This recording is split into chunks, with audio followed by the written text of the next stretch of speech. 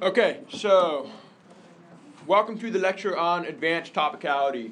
Topicality is one of my favorite arguments in debate, just because it's often underestimated. Topicality is actually one of the least common strategies that the negative ends up going for in parlay. It's extremely rare that it ends up happening. There's a couple of reasons for that. I mean, one is that the topic changes every single round, and so there's not really a consistent approach to topicality that's made as a consequence. It's not like policy debate where teams spend, they have entire topicality files that are 100 pages long for every single word in the resolution. In parliamentary debate, the topic changes every round, and oftentimes many topics aren't really conductive to running topicality, either because they define words in a way that there is no ambiguity, or because the resolution specifies just a single possible topical plan text. So in many cases, topicality is sort of a dark horse strategy, so to speak. So the way that I'm setting up this lecture is I'm just going to walk through basically speech by speech and explain different advanced strategies and tactics that if you go for topicality, you should plan on using. But before I get to that, I also want to explore some of the justifications and some of the rationales for running topicality. So hopefully you already understand the key parts of a topicality shell. You should understand that every T shell needs an interpretation, a violation, a set of standards or reasons to prefer your interpretation, as well as some voting issues. Hopefully you should also have a working knowledge of common standards, although I'll talk a little bit more about a lot of the different standards and why they're important. And finally, hopefully you should have a basic awareness of the offense-defense paradigm, because topicality is actually a lot like other types of more straight-up substantive arguments. You impact out standards, for example. And so awareness of offense and defense and how they function is critical to being a successful topicality debater. So just to start off, why topicality? Why would the negative decide to run topicality? So the first reason is that topicality is an independent out. Topicality is an independent out. In other words, everything else can go wrong in the debate. But if your opponent slips up on topicality, you can still win. There is no other argument, except possibly for theory, that functions quite like this. Topicality is independent from substantive issues. And so it doesn't matter if you're the negative and you screw up your disad, or you have absolutely nothing to say about their case. If you win topicality, it is game over. That is incredibly strategic. Second reason you might run topicality is that it deters the affirmative. That is to say that even the mere threat of being able to run topicality tends to constrain the number and variety of cases that may be read against you. This is true both in a general sense and in a specific sense. In a general sense, all teams are going to be working with the knowledge that they need to operate within certain confines or certain limits developed by the resolution. In a specific sense, if you get good at topicality and you make a habit of going for topicality frequently, you'll develop a reputation for being good at topicality. And that will force teams to really think about the types of affirmatives that they are willing to run, even if they are, nebulously or marginally topical. So it can prevent teams from running sort of squirrel cases against you, just out of the fear that you might run topicality and beat them on it. A third reason you might run topicality is that it can be used to secure concessions in other parts of the debate. So for example, one of the most common T arguments in policy debate is T substantial. Oftentimes teams run T substantial with no intention of actually going for the argument. Rather, the purpose of running T substantial is to ensure that there are links to the negative's disadvantages in the round. T substantial ensures that the magnitude of the link is strong enough for the negative to access their disadvantage. Because if a team was not substantial, then it would, I guess, go to follow that whatever disad link the negative read would also not be very substantial.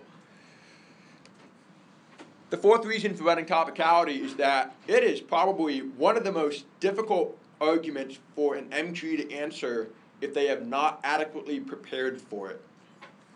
It's very difficult for an MG to answer. That's because a lot of the time, topicality is sort of an afterthought in affirmative prep time, especially if the AF just sort of assumes that their case sounds pretty topical and middle of the road.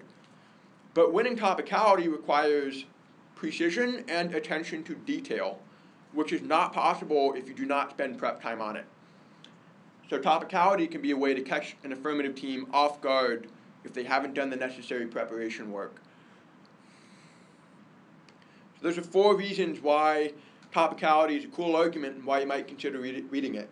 But you shouldn't always read topicality. There are bad reasons or bad justifications for reading topicality as well. So one bad reason for reading topicality is just to read it as filler. Like, I have nothing else to say, I may as well read T.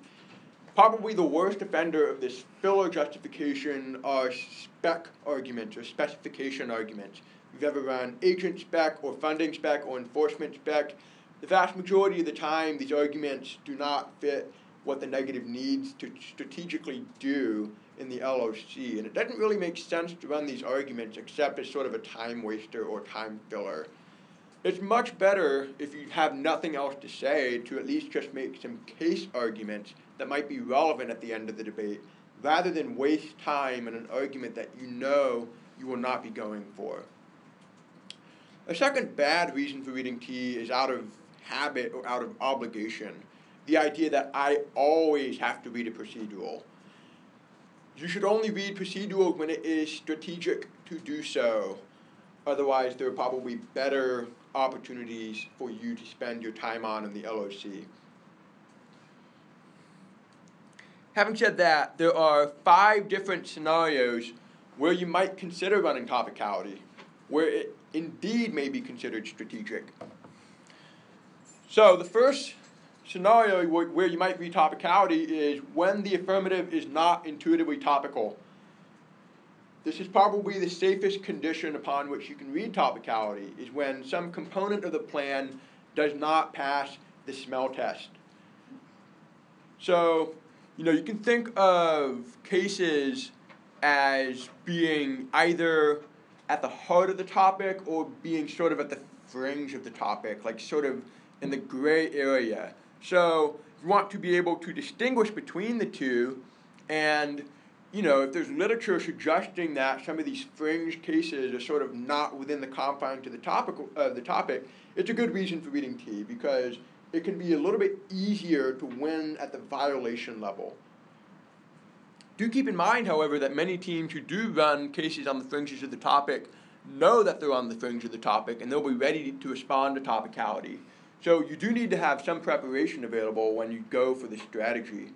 However, even if the affirmative has some really good answers in the MG for topicality, it's likely that they'll need to spend a lot more time answering the argument compared to the amount of time it took you to read the argument, just because the affirmative knows that they have to sort of play it safe and make sure that they cover everything adequately. So a second reason why you might read topicality is to secure your link ground. And this goes back to what I was talking about earlier with securing concessions and other parts of the debate. So if you want to secure link ground, topicality can be a way of doing that. A third reason for reading topicality is as a strategy unto itself. You are of the mindset that you want to be a team that gets really good at topicality and read it on a very consistent basis, no matter what AF the affirmative happens to be reading. This can be especially useful at topic area tournaments like MPTE, where you already know in advance what the resolutions are going to be, or at least what the general topics are going to be. Since you can do a lot of topicality-based research based on the literature ahead of time. Fourth reason why you might read topicality is to create a favorable time trade-off. And this is different than simply reading topicality as filler or as something you read out of habit. But you can read topicality if you think that you can get the MG to spend way too much time on it. So if you want to create a favorable time trade-off, probably the shell that you read will take no more than 30 seconds or so. And you will hopefully be aiming to have the affirmative spend at least over a minute on it. That can be a favorable time trade-off, but you should only do it if you think that you have other arguments that require extensive coverage coming out of the LOC. So if you're reading a strategy that doesn't require extensive coverage by the MG, then reading topicality as a time trade-off might not be the best idea. And finally, as a final note, don't forget to account for judge preferences, meaning that not all judges are going to be down for topicality in the same circumstances as other judges. You know, some judges will just be like blanket, I don't really like to vote on topicality. It confuses me and it's complicated, and I think that most teams are topical to begin with. So obviously topicality is not a strategy you'd read in front of those judges. So be sure to read your judge philosophy before the round starts. Okay, having said that, now I want to go through every single speech in the debate and sort of lay out the fundamental principles of, I guess, advanced tactical decision-making for each speech. So, the PMC. In most cases, the PMC should not incorporate anything related to topicality. Sure, topicality is a stock issue if you want to get old school, but the presumption is always that the affirmative is topical. And so there's no need for the affirmative to discuss topicality. The only exception is if your case uses a creative interpretation of the topic, meaning that you know ahead of time that you're probably going to be baiting topicality, or if the relationship of the case to the topic is unclear at first glance. In your resolutional analysis, you might include a brief, were topical, explanation line somewhere in there, just so that the judge isn't completely weirded out by your case, right? It's not so much that you're doing it to because of its utility in answering topicality or preempting topicality. Rather, you're simply trying to allay confusion on the part of the judge, and so you just want to make sure that the judge doesn't think you're crazy or misheard the topic or something. So the LOC is really where the vast majority of topicality debates are going to begin. So at the interpretation level, strong topicality teams will do a couple of things. First, identifying and generating interpretations begins by analyzing the resolution during prep time, pre-round prep. You need to analyze the resolution. You need to dissect it. You need to figure out what's going to matter in terms of topicality. And there's several things that you need to look at. First, does the resolution allow only for a single topical plan? Many resolutions are some variant of the USFG should pass some bill, right down to the bill number. Right, there's one topical plan text, you're probably not going to even need to bother with topicality, because unless the affirmative does something really stupid and doesn't defend that exact policy, you probably won't have a basis for running topicality. So in that case, you can simply determine that right away and then move on and prep to other things. Pay attention to who the actor in the resolution is. The actor can be important in discussing topicality because in many cases, the actor drives the production of literature about the topic. So if the actor is the federal government, for example, you might be able to find a definition whose source comes from a federal government report or from law or some sort of other federal publication. So the actor can be important, so you should take note of that and then use that when you're trying to find an interpretation. Third, look for words or phrases that have multiple substantive meanings. So if you remember from, I think it was Monday, one of the practice topics was the U.S. should significantly increase military aid to Ukraine. So within that resolution, what phrase would you think might have multiple meanings? Military aid. Military aid, exactly. Military aid is sort of a term of art, but it probably doesn't have a single stable interpretation. What is military aid? You know, military aid could be all forms of military assistance except ground troops. Military aid could be weapons and financial assistance. There's a bunch of different interpretations for military aid, and so you can draw on those ambiguous phrases as the basis for running topicality. Look for phrases with multiple meanings. Fourth, did the topic writer screw up? It happens. Topic writers often screw up. They may make grammatical mistakes in the sense that they mean to say one thing but actually say something else. So they may also make substantive mistakes.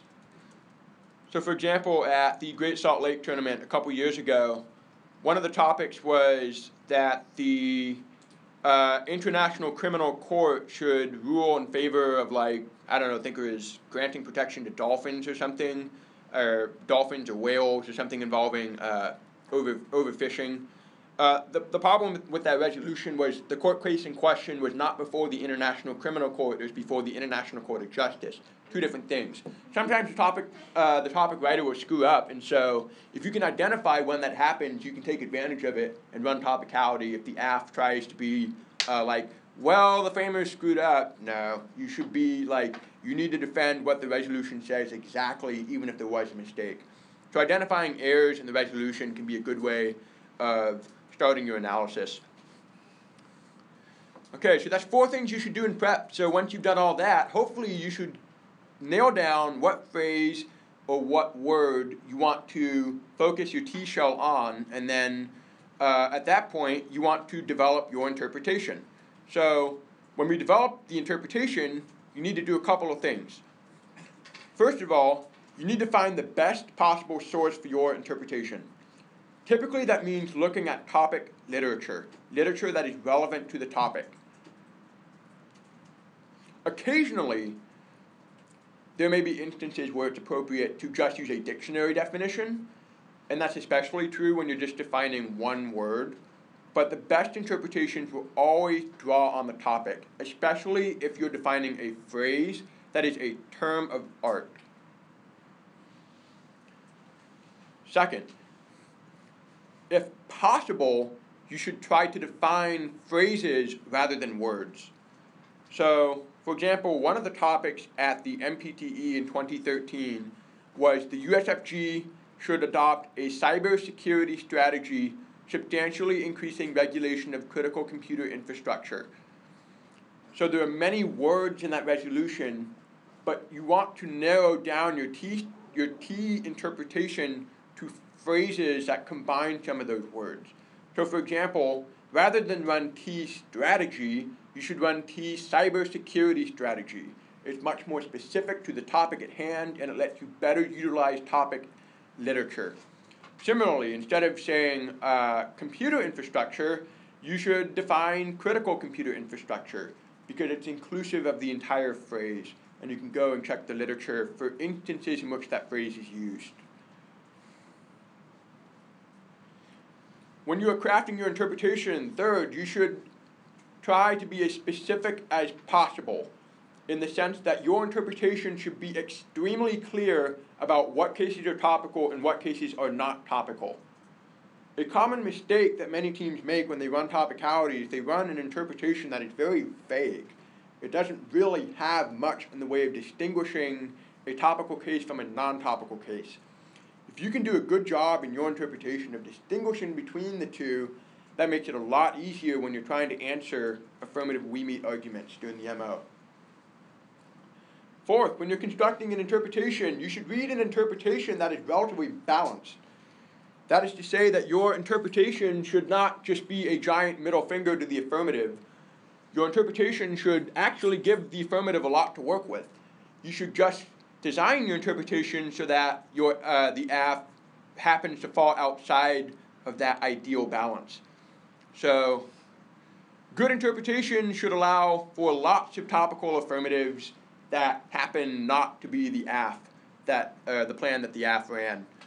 However, you also need a basis for excluding the affirmative from your interpretation. So, don't just come up with a list of 10 topical cases and then in your interpretation drop whichever case is the one that the AF happened to run. You need some sort of basis for excluding the affirmative. So make sure your interpretation includes that. And finally, make sure that your interpretation can be grounded in at least 2 or 3 good standards. And so this is just a matter of being able to foresee how an interpretation might interact with different standards in the debate. And I'll talk about standards in a little bit. So that deals with interpretations. Sometimes it might be a good idea to prepare 2 interpretations that are quite different, just to make sure that the affirmative will violate one of them. So if you take the military aid example, you could come up with 2 different interpretations to military aid that don't overlap, and you will always ensure that you will be able to run topicality, no matter which one they happen to bite. Any questions about interpretations? Okay, violation. It's pretty straightforward. However, many teams just make the mistake of simply asserting that the affirmative violates the interpretation. That's not sufficient. You can't just assert it. You need to have a nuanced explanation of why the affirmative violates your interpretation. So, if we're taking a military aid example, maybe you define military aid as weapons, all forms of military assets except for ground soldiers. Maybe the affirmative has run a case providing advisors to Ukraine, military advisors who train Ukrainian soldiers. The affirmative might try to argue that advisors aren't really soldiers in the sense that they're not like combatants. So if you are the LOC and your interpretation is that soldiers aren't topical, your violation needs to explain why advisors are soldiers. So for example, you might say that advisors are just soldiers in disguise, sort of like Vietnam when we sent a couple thousand military advisors to train South Vietnamese troops, right? It's sort of just a euphemism for something else, which is the obvious presence of ground troops. So be as specific as possible in explaining why the AF violates your interpretation. Standards. So standards are reasons to prefer your interpretation. Standards are probably the part of a topicality show that is most frequently screwed up by debaters. And that is because every standard needs to have 2 different components. First, every standard must have an explanation of how the interpretation captures the standard. If you are running a topic literature standard, you need to explain why your interpretation captures the essence of topic literature. So you would literally just rat out all the different forms of topic literature that guide the interpretation. But that's only the first part of the standard. Many teams simply leave it at that, but they forget the second part of the standard, which is the implication, i.e., why does the standard matter? Why do we care about the standard? So if we go back to our topic literature example, maybe the first part of your standard is, our interpretation is grounded in topic literature, and we are going to cite 5 different examples of literature that we found our interpretation in, including books, government policy, and maybe even like a military review report. That's great. You have multiple examples of topic literature, but I don't know why I should care. So have different reasons why topic literature is good. Why is it important for interpretation to be guided by topic literature? So first, at topic area tournaments, topic literature consensus can guide reasonable expectations for preparation. So if experts and policymakers in the field define a term and contextualize it all in the same way, then it makes sense to base their preparation off of that consensus. So that means that if teams deviate from the literature, the predictable nature of preparation goes away. And that's unfair for the negative because it means that all the time that they spend on prep is wasted because they're not able to adequately predict what the app was going to run. So that's an example of justifying why topic literature is important as a standard. Obviously that was pretty long, so you may want to be a little bit more concise, but it's just one possible explanation. If you're running topicality as a strategy, meaning that you planned it before the round that you were going to run topicality no matter what, it can make sense to really blow up standards in the sense that you have, multiple different subpoints for why topic literature matters or why different standards matter. So, for example, in addition to talking about fairness, you might also talk about why having interpretations grounded in topic literature is key to education, right? So incentivizing debates grounded in the topic literature is good because it enhances the value of researching that literature. If you permit debaters to ignore definitions that come out of topic literature, then you devalue the importance of the literature base as a whole, which means that you get less topic-specific research being done. So that's another example of an argument you could make in terms of why topic literature is important.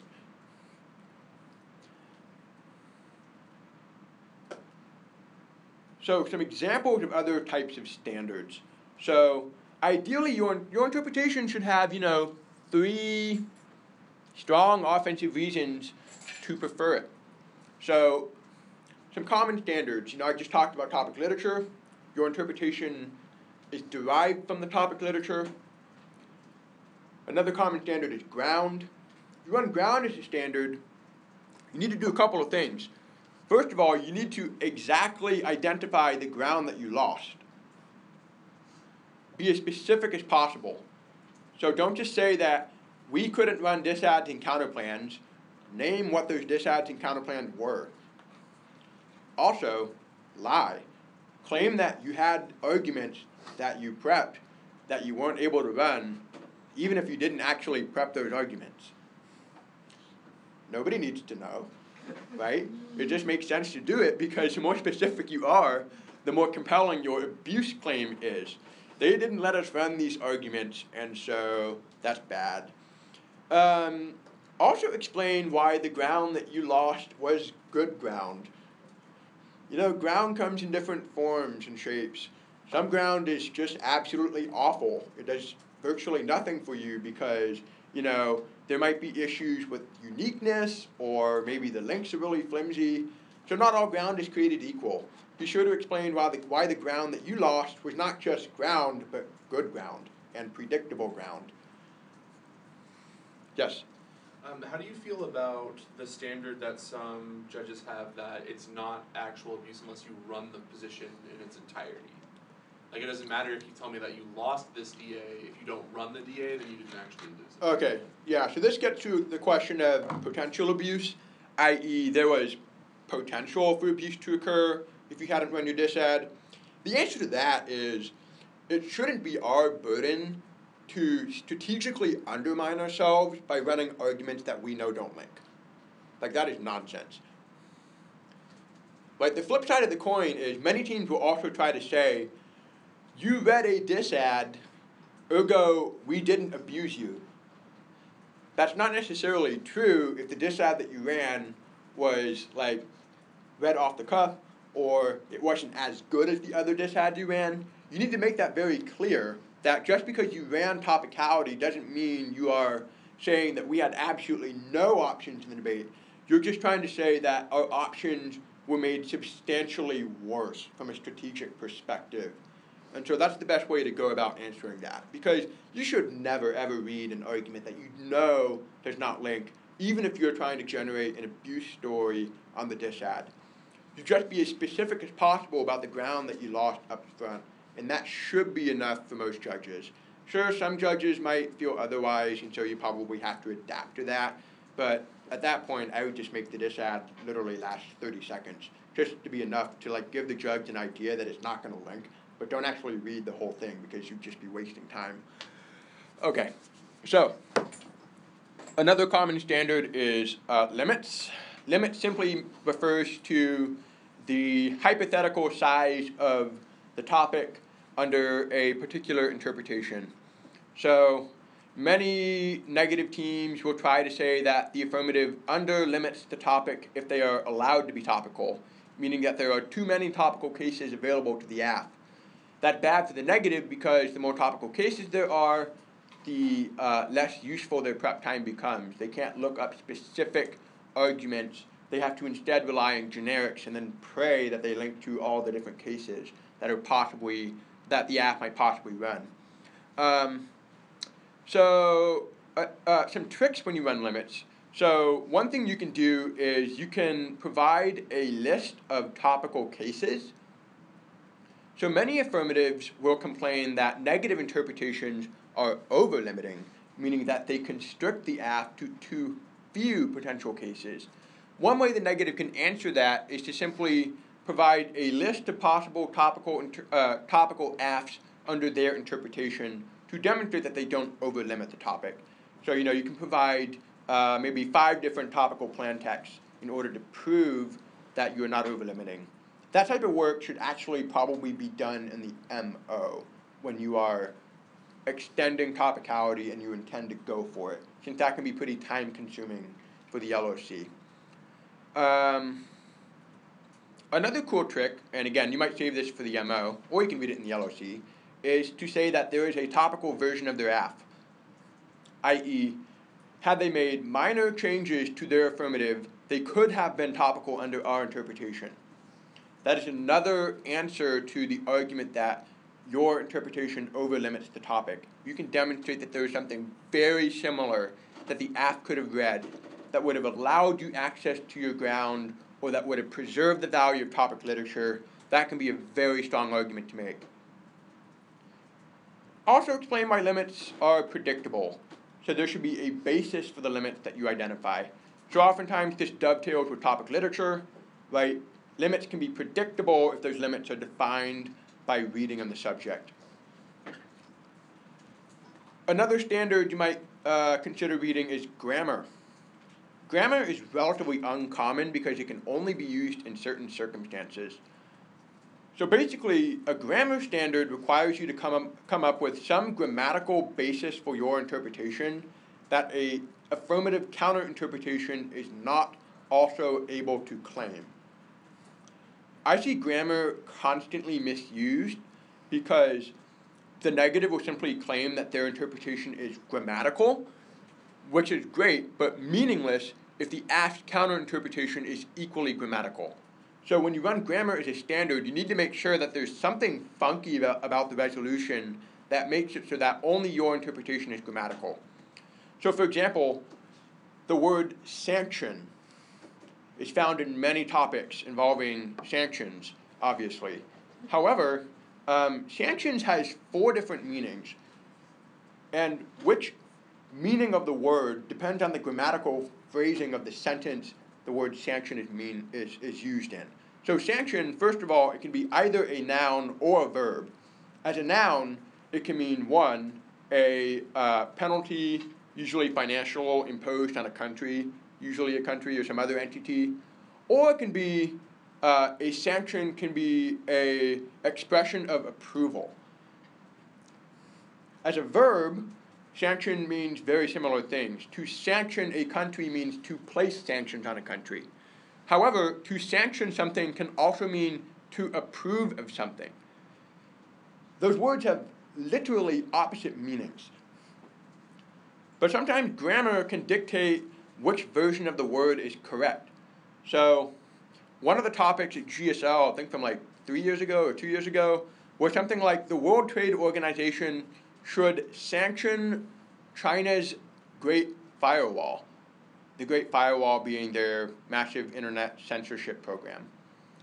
The AF, I was negative in this round, and the AF ran a case that put sanctions on China for having the Great Firewall, or the Great Wall, or I don't know what the hell it was, but the Great Firewall, I think it was called. So it put sanctions on China for doing that.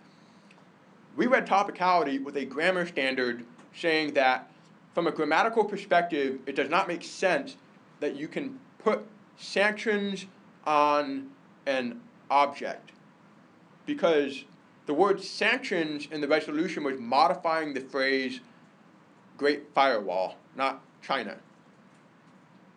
Right? So we read topicality, sanction means to approve of. The only topical case is that the WTO has to approve of China's Great Firewall, which is literally the exact opposite of the app. Then we went all in on grammar and explained why our interpretation grammatically made more sense, even if it seemed, at first glance to be a little bit contrived. We were just right in the question that, yeah, grammatically our interpretation is the only one that makes sense.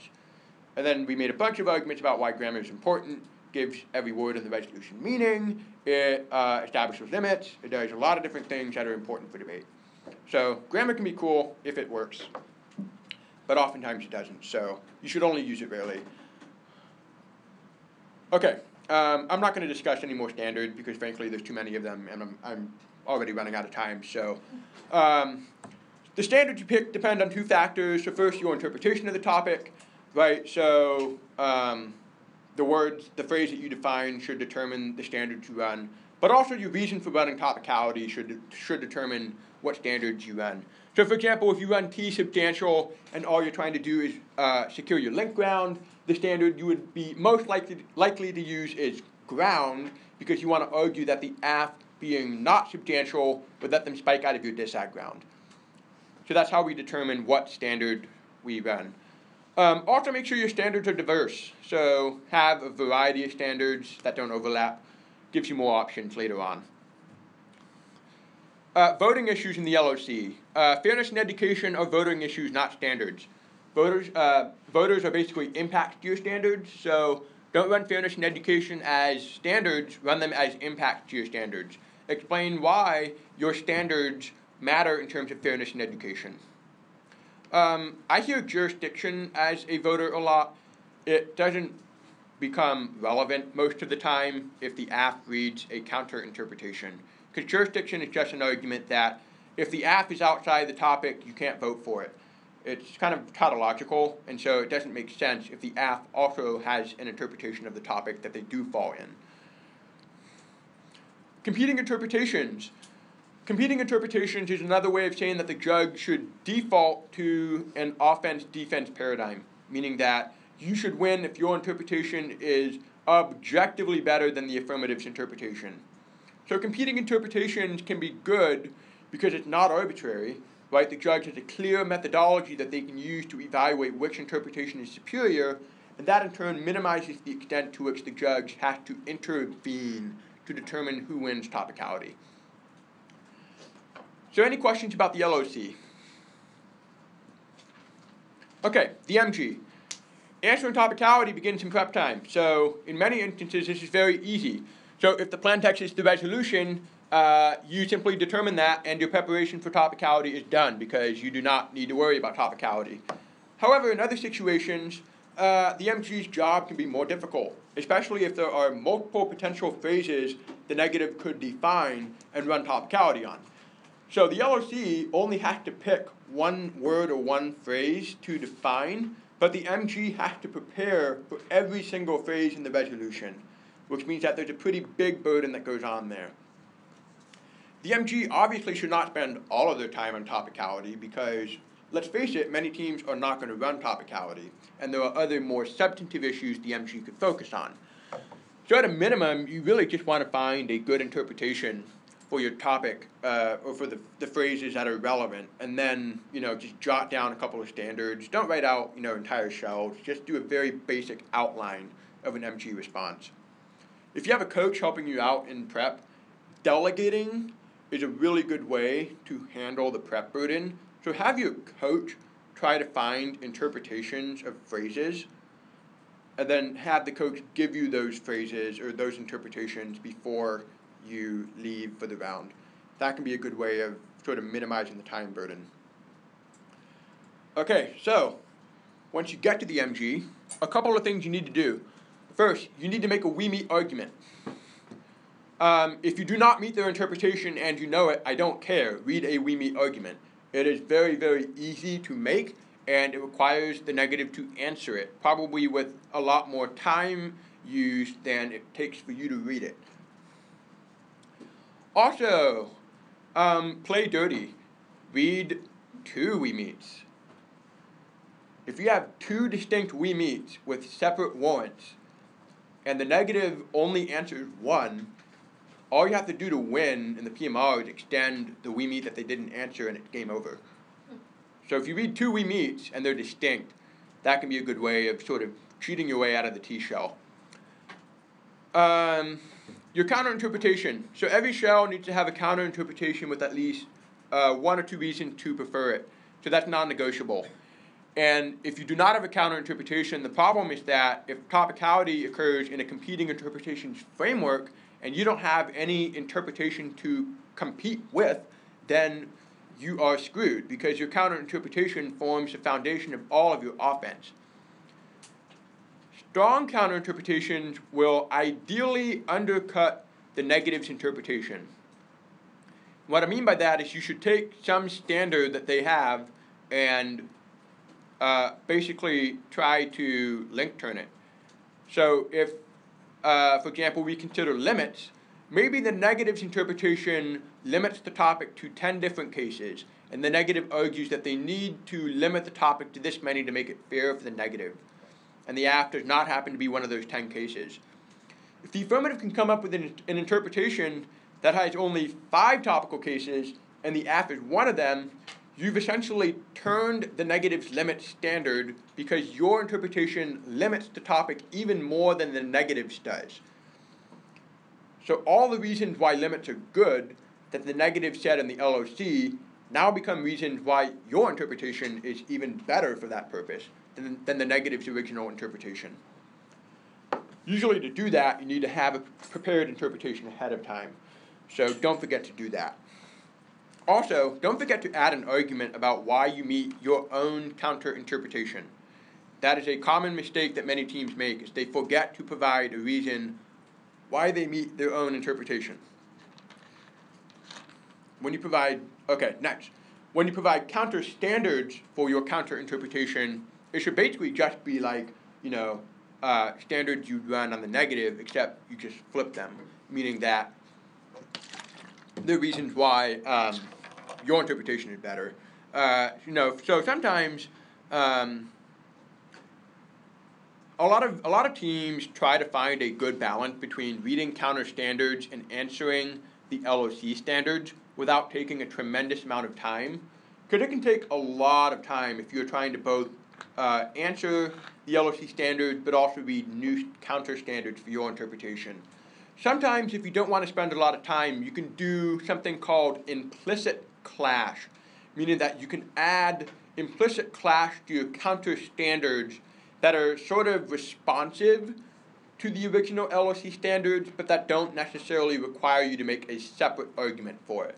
So for example, maybe the negative reads a limit standard, and in the MG you have a topic literature standard. You can make an argument that limits are most predictably dictated by the scope of topic literature. You're using your topic literature counter standard as a response to their limit standard. Next, at the voter level, reasonability. So many teams do a bad job of explaining reasonability. Many teams just say, we should only have to be reasonably topical, so don't vote for them, because we're reasonably topical. 1, what the hell does that mean? 2, who decided you were reasonably topical? A better way of framing reasonability is like this. Evaluate topicality through the standard of reasonability. A reasonable interpretation of the topic is one that allows adequately sufficient conditions for a fair and educational debate to occur. A reasonable interpretation of the topic is one that allows adequately sufficient conditions for a fair and educational debate to occur. This is good because it's more specific, right? You don't need to win that your counter interpretation is better than the LOC interpretation. You just need to win that it's good enough to have meaningful debates that are fair and educational. This is also a good phrasing of reasonability to use because it allows you to demonstrate that you are reasonably topical through your counter standards.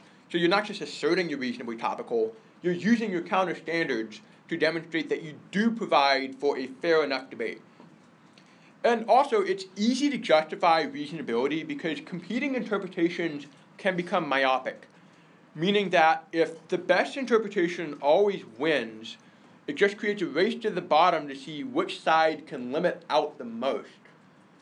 It just becomes meaningless procedural debate that avoids discussion of substantive issues. And so reasonability can be a way of ensuring that topicality serves only its intended purpose, which is to check legitimate abuse.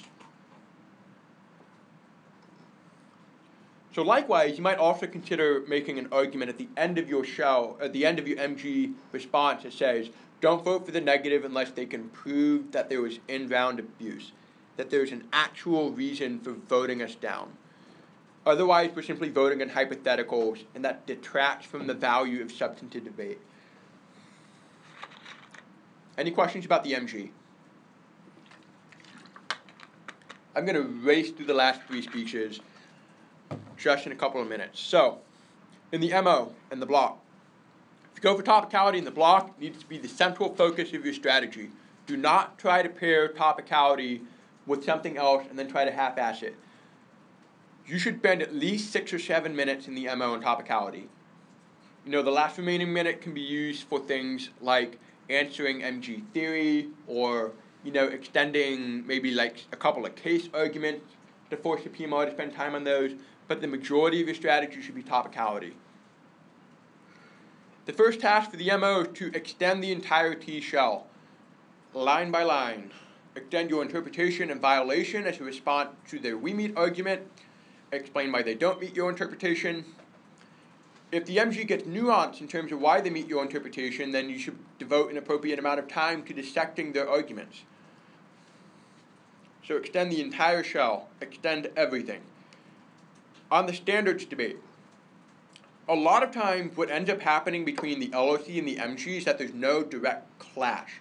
There's no responsiveness between the two competing sets of standards. There's simply reasons to prefer each interpretation, but there's no weighing mechanism and there's no reasons for why other standards or other interpretations are bad. So you should provide this clash in the block. If you said that limits are good and the MG said that over-limiting is bad, then you need to go line by line and explain why limits are good. And you might add more reasons why limits are good, and use those to answer their arguments about why limits are bad. Just swamp them with line-by-line analysis, especially because you will have a time-based advantage. Most MGs are not going to spend more than 2 minutes on answering topicality. You need to basically take that and use it to your advantage by blowing up T. Next, ask yourself if they dropped or undercovered any of your standards. Find a standard that their interpretation does not capture, and then make a really big deal out of it. So if they concede that topic literature is good, and that your interpretation is the only one that provides topic literature, is the only one with a basis in topic literature, then you should start arguing that topic literature is the gateway to every other standard in the round. Topic literature controls limits. It controls the quality and availability of ground. It provides a bright line that determines what cases fall within the topic and what doesn't, on the basis that some cases appear in the literature and others don't. If you can win that one standard controls everything, is a gateway standard, that makes it incredibly important, and it makes it so that it's very difficult for the affirmative to come back from conceding or undercovering that standard.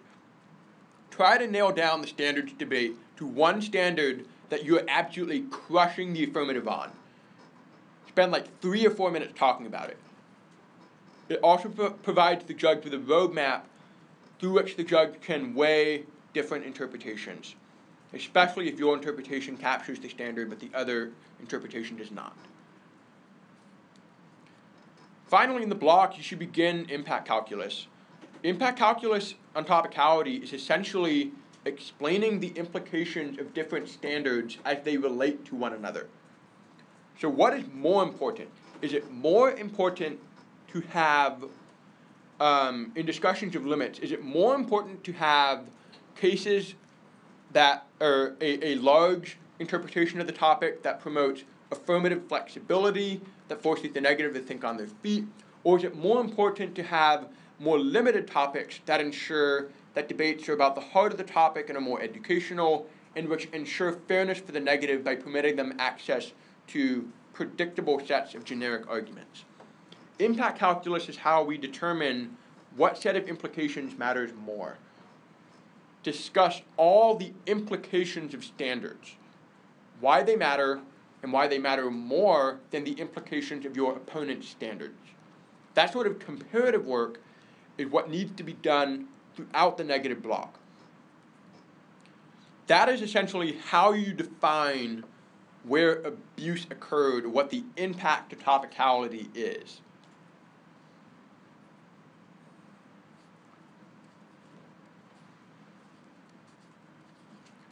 In the LOR should mostly be impact calculus. It should mostly be comparing different standards to each other. However, the LOR must also anticipate. If the affirmative is in a hole, the LOR needs to anticipate the portion of the topicality debate that the PMR is likely to focus the most on. I've seen teams go all in on reasonability for 5 minutes and come out winning, despite the fact that they were losing literally every other part of the topicality flow. That's the main danger of reading topicality, is if you fail to win every single part of the shell, you are in trouble. So the LOR needs to anticipate where the affirmative is strongest in topicality, and then spend a lot of time preempting their analysis and allocate significant time to buffering up your answer on that argument. So finally, the PMR.